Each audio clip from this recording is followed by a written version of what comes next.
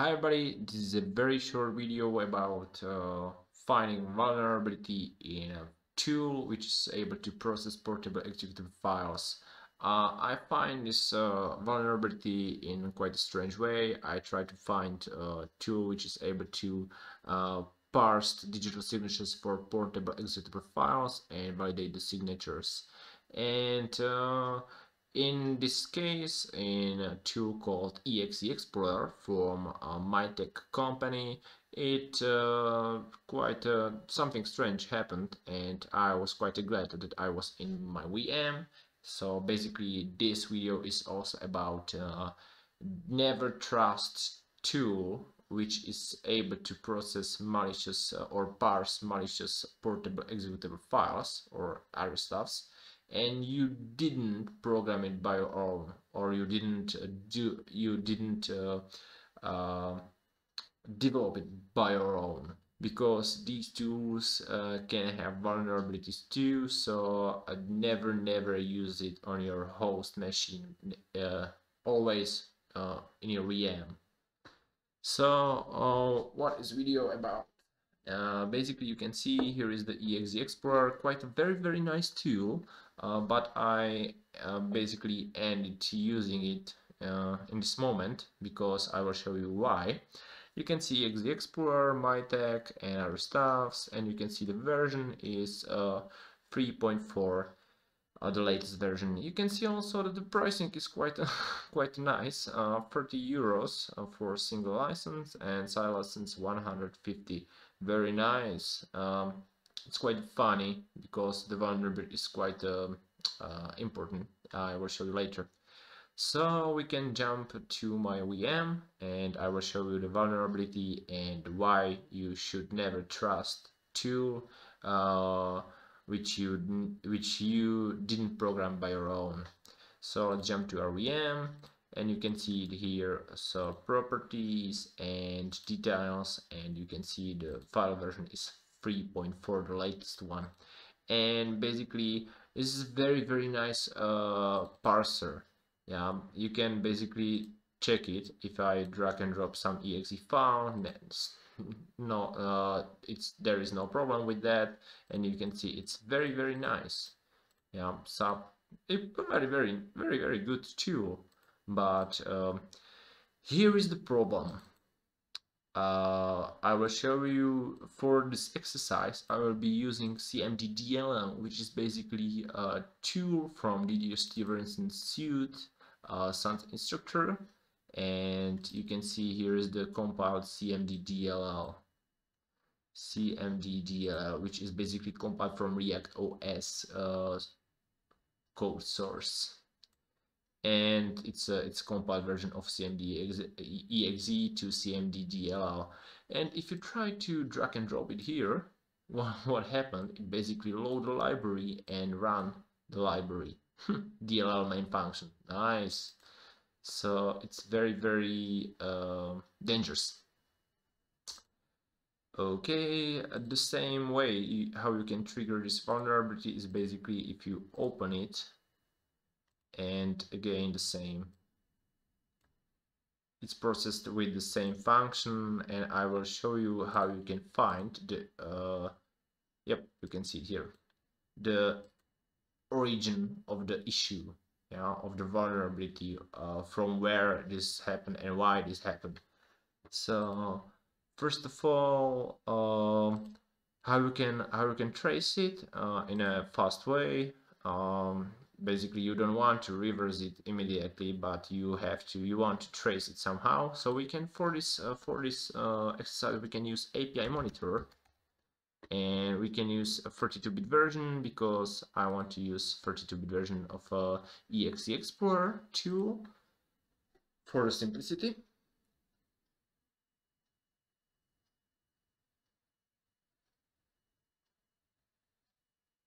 Yep. And make sure you have checked all this option of API filter. Basically, you want to hook all these APIs because you don't know what you are interested in. So you want to lock all possible API calls. So now you can basically run the EXE, and basically you can see API monitor, process notification, skip it.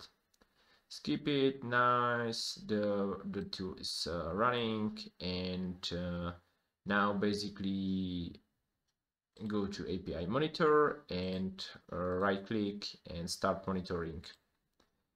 Okay, and you are monitoring the process. Nice, you already load the hooking library to this process, the API monitor hooking library, and you are hooking the API calls. Nice. Now drag and drop the CMD DLL and check. Yep, it was run. It's running. So stop monitoring and terminate process. So what you can do now, check the file name cmd_dll. So just try to find the cmd_dll string in the API monitor. Control F and cmd.dll. Find next, and you will see many API function calls, but you are interested in API calls, API functions like load library, A, load library W, load library X, and other stuffs. So just try to find some load library function. Up, it was here. Yep, here. Load library XW. This is basically our interesting function. So the program somehow call load library, and with this basically it loaded the library cmd_dll in this case and run the DLL main function. This is very dangerous because DLL main function in many malicious files has the main malicious code and the payload and other stuffs. So this is very malicious. So we have to find out why this happened. Why? Where is the bug? So we can check. You can basically, the API monitor is very powerful tool. We can see the call stack, and it will basically immediately solve this bug. Yeah, you can see here is the call stack, basically something from EXE, the main module. Is calling this, and you can see here is the call to get file version info size W, get it, and from here it goes to get file version info size XW and to the version.dll. Nice. But we are interesting because we want to confirm it. We will jump to the debugger and do the hard work in the debugger. So let's note the load library XW. Just copy and copy API. Okay, just close it. Discard and jump to the debugger. I will be using x64dbg because I'm quite comfortable with it, and 32-bit alternative of x64dbg. So let's drag and drop the exe file here, the exe tool, exe parser, and check the breakpoints. We are on break entry point. Okay, and let's set a breakpoint. Set bpx, set bpx, and here, okay, we just copy this from the API monitor, so just leave this load library XW. Press enter and you can see the breakpoint. For now we can disable it, so press space and make sure you have disabled or exception. Ignore exception because it's quite chatty and we don't want to find any exceptions and other stuffs. We want to ignore them. So let's continue. Okay, and here you can see that our tool is running. Nice. So let's check, let's leave it here, and now basically we can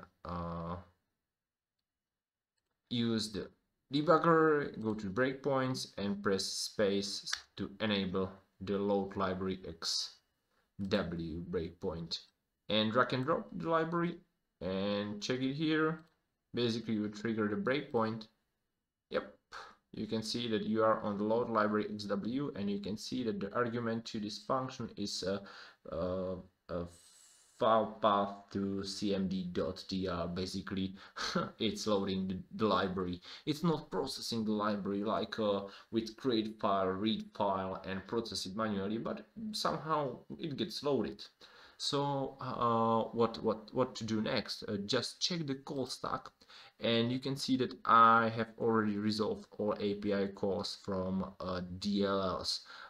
If you don't have it here, so just go to symbols, and you can see that I have already applied PDB files. So if you don't have the PDB files, just right click and download symbols for all modules.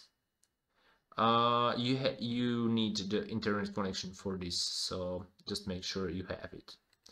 So jump back to call stack, and you can see that before the load library XW, it got called like from EXE, from the main module many function. We are not interested in it, but from somewhere like here, it gets called get file version info size W.